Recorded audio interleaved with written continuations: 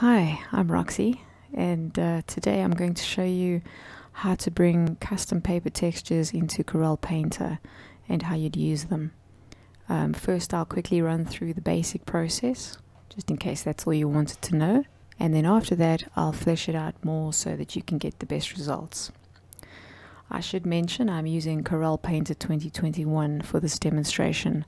If you have a different version, then the process may be slightly different, but hopefully not. So, you open up the texture you want to import in Corel Painter, you draw a selection around it, and then select Capture Paper from the Papers panel. You then give the paper a name that you'll recognize. The crossfade slider is for when the texture you've brought in isn't seamless. And by seamless, I mean when you tile the image, there shouldn't be any harsh lines separating each tile. A seamless texture is designed in such a way that it just continues across the tiles seamlessly. For example, this texture, you'll see, isn't seamless. So you can see where one tile begins and another ends, while this tile is seamless. Even if I zoom in, you can't really tell where the edges are. So if your texture isn't seamless, you might want to drag the crossfade slider to the right, and what that does is it fades the edges so that it's not so noticeable that the texture isn't seamless. And that's it. You click OK and the paper appears in the library. But now I'm going to get into the details, how to create your own paper library, the best size and types of images to use, the best brush settings to use, and a couple of other tips. If you're like me and you don't want your custom stuff mixed up with the default stuff, you'll want to create your own paper library, which will appear as a folder in this window. This is mine, Roxy's paper library. To create your own library, you go over to the book icon in the corner of the paper panel. If you mouse over it, it says Manage Libraries. If you click and hold on it, a context menu pops out, and you're going to want to select New Paper Library. You give it a name, and you click OK, and there you go. You'll notice it pre-fills your library with whichever texture you had selected last. It doesn't let you delete it unless you have another paper texture in there. It needs at least one paper to function, I guess. You can also delete the whole library by going back here, clicking Remove Paper Library, and making sure you have the right library selected. When you're looking for good images to use as papers for optimal results, you ideally want a seamless image. A really good place to get nice looking seamless textures is here. I'll put a link in the description, and if you have other sources, please comment them. You can also find tileable images at most stock sites like this. You just type seamless, and if your budget is tight, you might get lucky and they have free options. Not all of them will actually be seamless because sometimes the tag is applied incorrectly by whomever uploaded it, but in most cases you'll find some good stuff. So what to do if you found a great texture like this but it's not seamless? You can rely on Corel Painter's crossfade, of course, but for best results, depending on the texture, you might be able to jimmy it into being seamless, and this is how you do it. You open the picture in Corel Painter, you duplicate the canvas twice, go up to Canvas, Canvas Size. Now essentially what we want to do is double the width and the height of the canvas. And even if you're like me and your maths is crap, you don't even need a calculator, because all you're going to be doing is taking the width up here and adding it to either the left or the right, and then take the height and add it to either the top or the bottom. You click OK. Then on the first layer, shift it horizontally to the edge of the page and flip it horizontally. I'm sure you can figure out what we're going to do next. You duplicate these two layers, move them up to the top, and flip them vertically. Now you have a perfectly seamless image. Just flatten it and maybe consider cloning out some obvious mirrored elements like these. It's a much less convoluted procedure to do in something like Photoshop because you just use the clone tool, but if you want to do that in Corel Painter, you can. You just select a piece of the image you want to use to cover it up, Control C to copy, Control V to paste on a new layer, and then move it over the part you want to cover, and then finally you fuzz out the edges with a soft eraser. So once you're happy, you flatten everything down, draw a selection around it, and select Capture Paper from the Papers panel. And now we can test it. That grain is huge, so I'm just going to adjust the scale down here in the Papers panel. Oops, looks like we found a seam. No biggie though. You just go back to the original and find the offending edge and trim it off. Let's test the new one. Another seam, this one's probably on the top.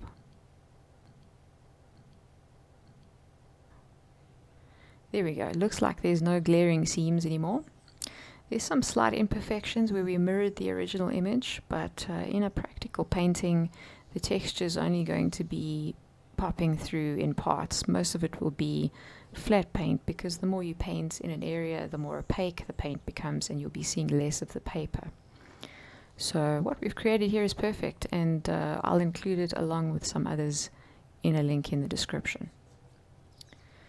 If you've been following along with me and it doesn't look as nice on your end, it's probably because your brush settings need to be tweaked. And I'll get into detail about that later, so don't fret. But first, let's look at one more way to get cool textures, and that's by creating them. As you may have realized by this point, you can draw and paint textures yourself. Most of these textures I created myself. Here's some Bend-Aid dots and some pinstripes. These are files I created elsewhere, pulled them in and captured them as papers. I like to start with a 512 pixel squared canvas, and then I make and fill a selection, duplicate the layer, move it around. In Painter you can align, but I don't think you can distribute, which is when you space things evenly. That's why I didn't do it in Corel Painter. So just use whatever graphics tool feels comfortable to you. But as I said, I'll make all the ones I created available too. So if you don't feel like creating them, that's also fine. If you want to create less pixel perfect, more random paper textures, but still seamless, you might also have fun trying mirror painting. You can access that mode by clicking the mirror painting option on the side. You can see this line down the center that indicates that whatever you draw on one side, it'll do the same on the other side. Observe.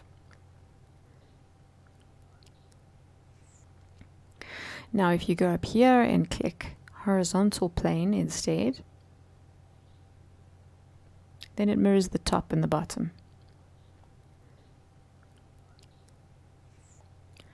Then you can switch it off, do a bit of free scribbling in the middle. By the way, this brush I'm using is part of a brush pack I created, and you can grab the whole pack if you want. I'll put a link in the description. I did previously make it available in another video, but in case you missed that, I'll link it again. And then you might want to turn on both horizontal and vertical, so whatever you do in one quadrant, it'll mirror in the others. And when you're done, make a selection and capture the paper. So let's see how it turned out. Here we go. Not the prettiest texture I've ever made, but you get the idea.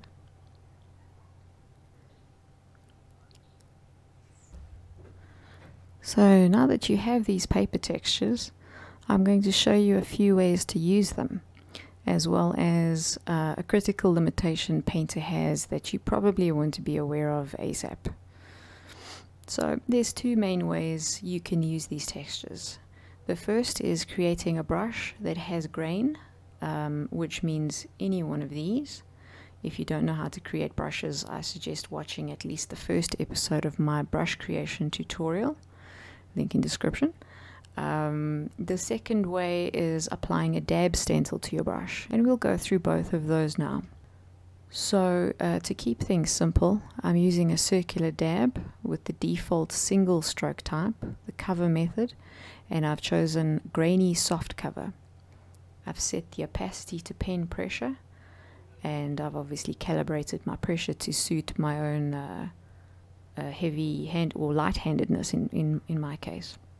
So how I got the texture on the brush is I just came up here to where it says grain, paper selector, clicked on that, and I've got this drop down and I selected the texture there. I can swap this out for any other texture on the fly. And if this is looking familiar, that's because it's literally the same stuff as this. This is the paper panel, this is the paper panel, this is the grain panel, this is the grain panel, literally the same stuff. So with the settings as they are at the moment, you'll see I've set the grain to 100%. So it's like a constant amount of grain coming through, and the only way you're going to get like kind of a thicker paint is to just keep on painting over the same spot. If I turn that down, you're obviously going to get more paint and less grain. The other thing that you can do is set an expression like pressure. Now if I press softly, I mostly get paint. If I press hard, you can see just on the edge there the pressure is starting to come through.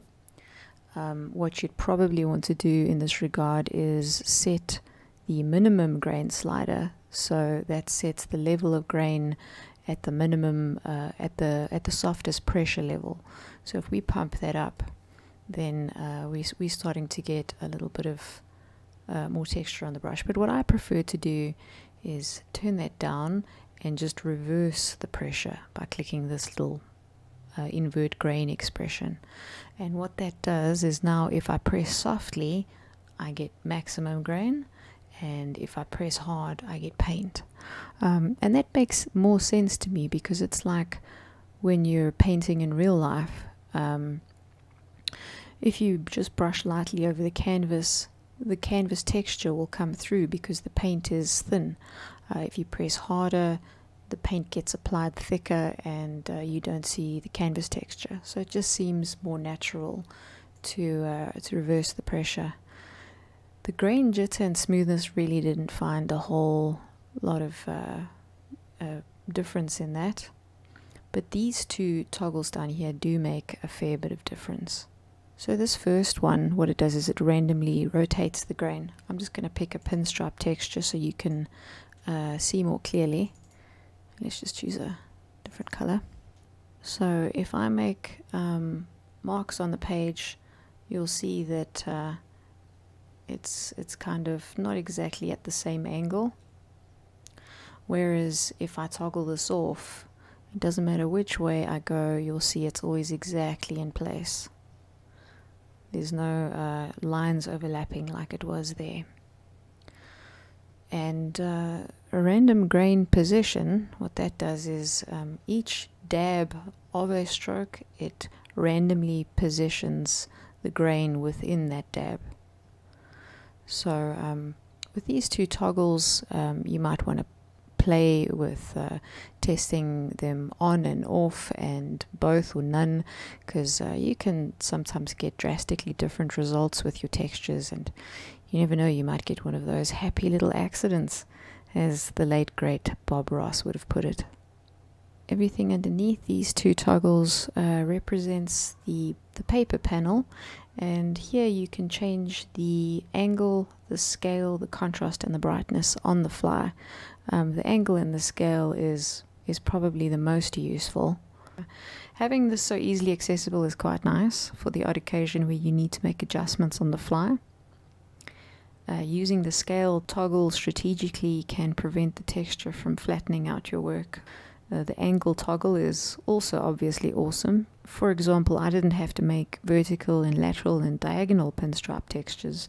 I just made one, and then I can set the angle to however I want. If anyone from Corel happens to see this, it would be really nice to have the ability to link the size of the paper to the pen pressure, and maybe link the angle to the stroke direction. Just throwing that out there. Another thing that you can do to avoid the textures flattening out all the work that you put in to make it look 3D is to transform them. So just going to hack together a cube so I can show you. Let's pretend this ugly cube is attractive and something you want to apply texture to. You'd paint a flat, even area of your texture on a separate layer.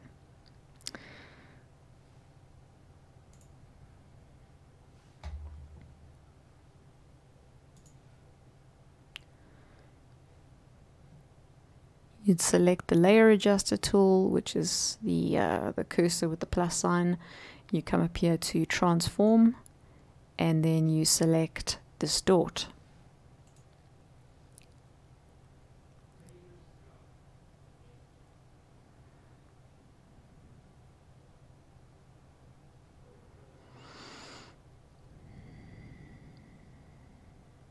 And then you just distort it into place. So obviously this is a hack job, but you get the idea.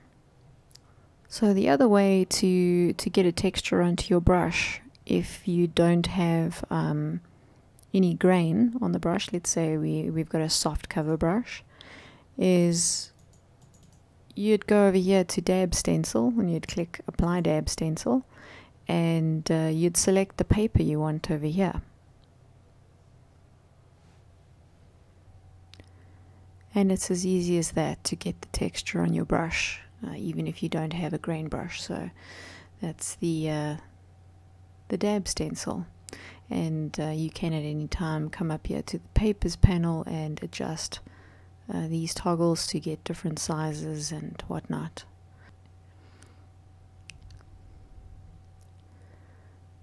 The problem is that there's no permanent way to assign a texture to a specific brush.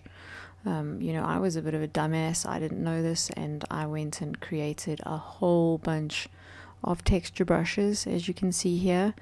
And then the next day when I logged into Corel Painter, they were all reset to the default paper texture. I mean, I don't know if it is, but that seems like a bug to me. Most graphics programs, or any graphics program that has a brush engine, usually has a way to link a specific texture to a specific brush. So again, if anybody from Corel Painter is watching, come on man, this is dumb. There should at least be one way to keep a brush remembering what texture it had. So I guess that's it. Thanks for watching, and much obliged if you leave a like and subscribe. Until the next one,